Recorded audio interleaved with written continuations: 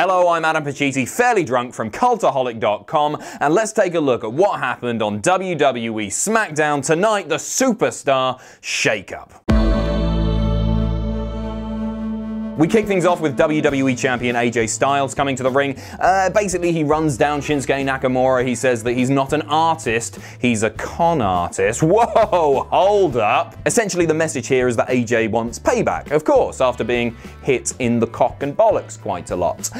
Anyway, Nakamura doesn't come out, he's spineless. Instead, it is Aiden English and, of course, Rusev, who is once again being presented as a heel, 100% being presented as a heel here, and it's just once again so unbelievably frustrating to see the most over guy, not just on the SmackDown roster, but on the whole WWE roster, as being presented in this way. Like, he's money, obviously. I don't want to keep going on about this. We're all frustrated by it. But anyway, this sets up a match between AJ Styles and Rusev. AJ fairly quickly locks in the calf crusher. Aiden English comes in, interferes, and it's a DQ. Out comes Daniel Bryan to make the save, which ends up setting up the main event of tonight's SmackDown, which was Aiden English and Rusev taking on Daniel Bryan and AJ Styles, which was set up by Paige, who did a bizarre Teddy Long impression. Obviously, Teddy Long, famous for making tag team matches, holla holla, player, etc. Paige did an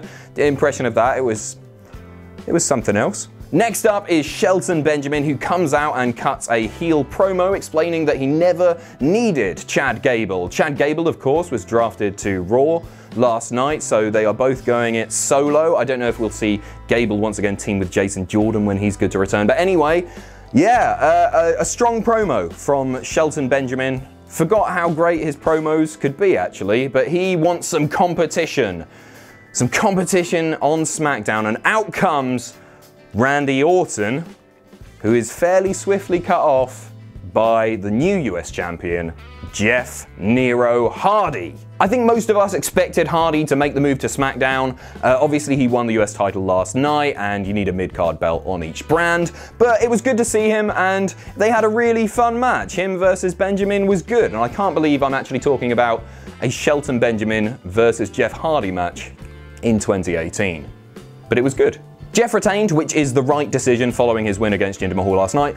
But, I hope this sparks a decent mid-card run for Shelton Benjamin. A guy who I think is often overlooked, often sort of gets lost in the shuffle, but I think in a few years' time, we'll be looking back at him as a tremendously underrated wrestler. I really, really love Shelton Benjamin, and yeah, I hope he sticks around the mid-card and even eventually does pick up the US title. We then get a pre-tape promo from The Miz, who is at home. He's not at SmackDown tonight. He's there with his wife and daughter, and he continues the Daniel Bryan beef. The feud that is so many years in the making, and I am salivating at the thought of this finally happening. It's actually been announced that Bryan and Miz will square off at house shows here in the UK, which surely means that it's going to come to TV and pay-per-view sooner rather than later. I cannot wait. A strong promo from The Miz.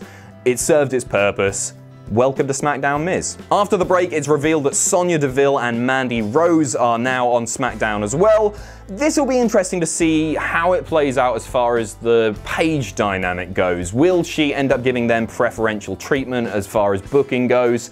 Will she give them, title matches, bigger opportunities than everyone else on the roster? That'll be interesting to see. I think Sonya Deville is an especially great get for SmackDown. I think she has a load of potential and somebody that we'll be talking about a lot in years to come. Then we get Jey Uso versus Harper. This was just a squash match. You want to continue the dominance of the Bludgeon Brothers after their big win at WrestleMania 34.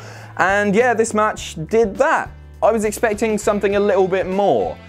And I'm kind of desperate now to see the Bludgeon Brothers do more. But I think with some of the guys who are now on SmackDown, we'll get to those in a little bit, I think they've got some stiff competition. Stiff. Jack the Jobber. Next up, Sin Cara is in the ring and he needs an opponent. Who could it be? Straight from Raw, Samoa Joe is on SmackDown, which is terrific. This was another squash match, really. It went on a little bit longer than I thought it would do. Sin Cara actually got some offense in and, of course, picked up the win. He didn't. Samoa Joe picked up the win, of course. After the match, Joe picks up the mic and runs down a few more prominent members of the SmackDown roster. He runs down saying he wants to kill Daniel Bryan, he wants Randy Orton, and he wants WWE Champion AJ Styles. A little bit unusual considering where Joe's going in the coming month or so. He had the very difficult job, and it's something that I've never really seen as a wrestling fan, of having to promote 2 upcoming pay-per-views at once. Of course, the greatest Royal Rumble is coming, and then we've got Backlash as well.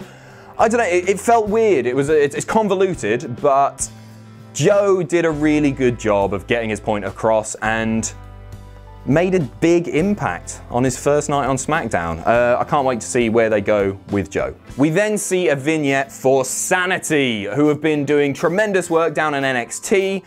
Unfortunately, there are only 3 of them, not 4. Nikki Cross was left out on this, but I hope she continues to shine as far as the women's roster goes down in NXT. She's really talented. It was odd not to see her there. I personally thought she was ready. I don't know if she, that might not be the reasoning behind it, actually.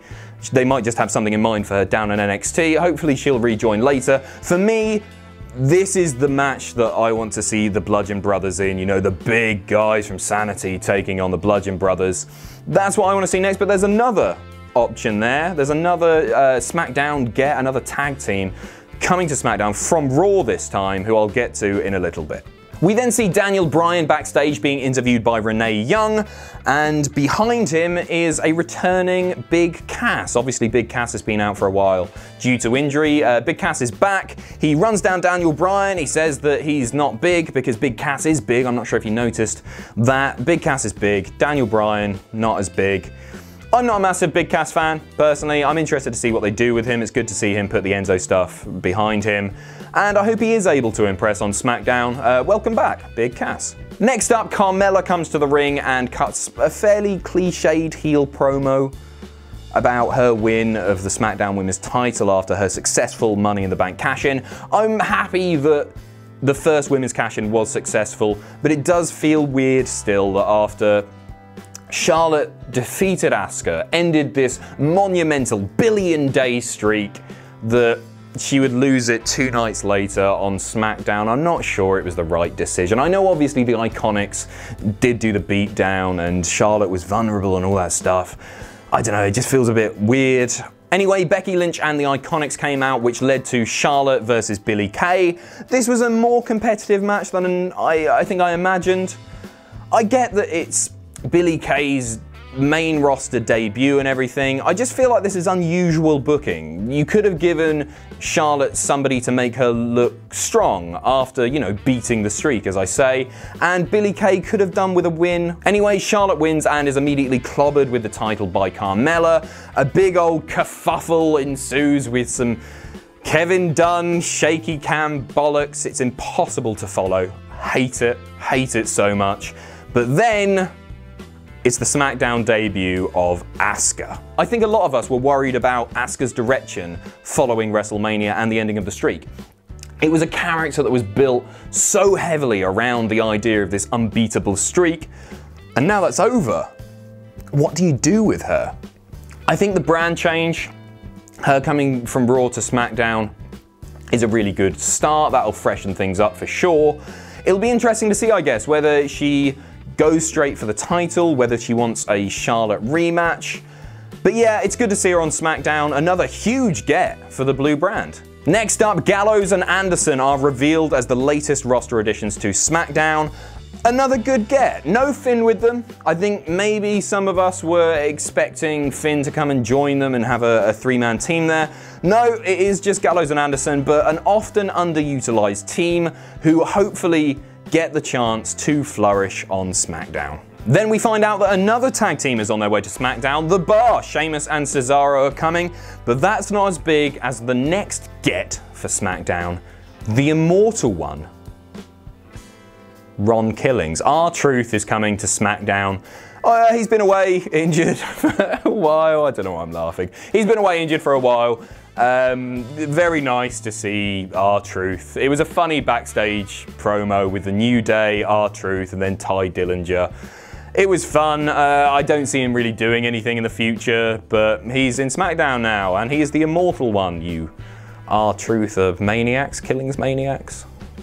Genuinely more importantly though, we find out that NXT standout Andrade Cien Almas is coming to SmackDown. I think Jack described Almas best when he said he's like a good Del Rio. That's kind of the way that I see him. He's got all of the great character traits that Del Rio had, but he's just better. He is better. And I can't wait to see what SmackDown do with him. Like, I'm really, really excited about this. I hope he's propelled to the upper card, like straight away, because he's so terrific, incredibly charismatic, great in ring work, obviously one half of a 5-star Meltzer rated match, that's important. And yeah, it's good. This is the right time to bring Almas up. And yeah, can't wait to see what happens with Almas. I hope he doesn't get lost in the shuffle, but then it's the main event, Daniel Bryan and AJ Styles versus Rusev and Aiden English. This was a fun, fast-paced match. I'm still hyped to see Daniel Bryan in a WWE ring, but one which is only really defined by its finish. So Shinsuke Nakamura came out and delivered the uppercut to the cock and bollocks of AJ Styles, and then Big Cass with his big leg delivered a big boot to Daniel Bryan. The match ended in DQ. You know, it serves its purpose as far as Shinsuke Nakamura is going to continue feuding with AJ Styles. That's good. But I don't think any of us, even after seeing him backstage, were expecting to see Big Cass come out in the main event. Hopefully, this is just a big statement from Big Cass.